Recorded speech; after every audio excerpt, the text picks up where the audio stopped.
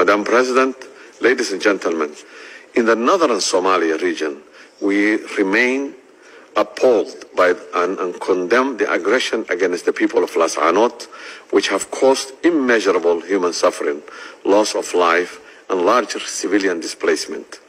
President Hassan Sheikh Mohamud has called to put an immediate end to the hostilities and to negotiate a lasting ceasefire.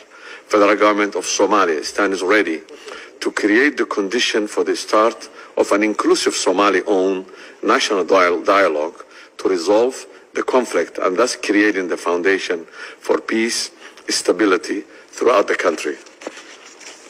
Federal government of Somalia, it underlines its duty to protect the Somali population and the responsibility to continue to provide substantial ongoing humanitarian support to those affected by the conflict in Laascaanood, in particular to the women and children. We call our international partners to assist and immediately providing for safe, rapid and unimpeded humanitarian access and make enabling humanitarian aid to be delivered to Laascaanood and Sool region population.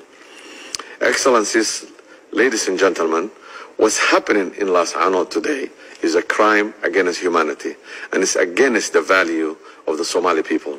In that regard, there can be no impunity of such crimes of indiscriminate attack on civilians and civilian infrastructures. Furthermore, the federal government of Somalia is committed to investigate and hold the perpetrators accountable. I thank you, Madam President.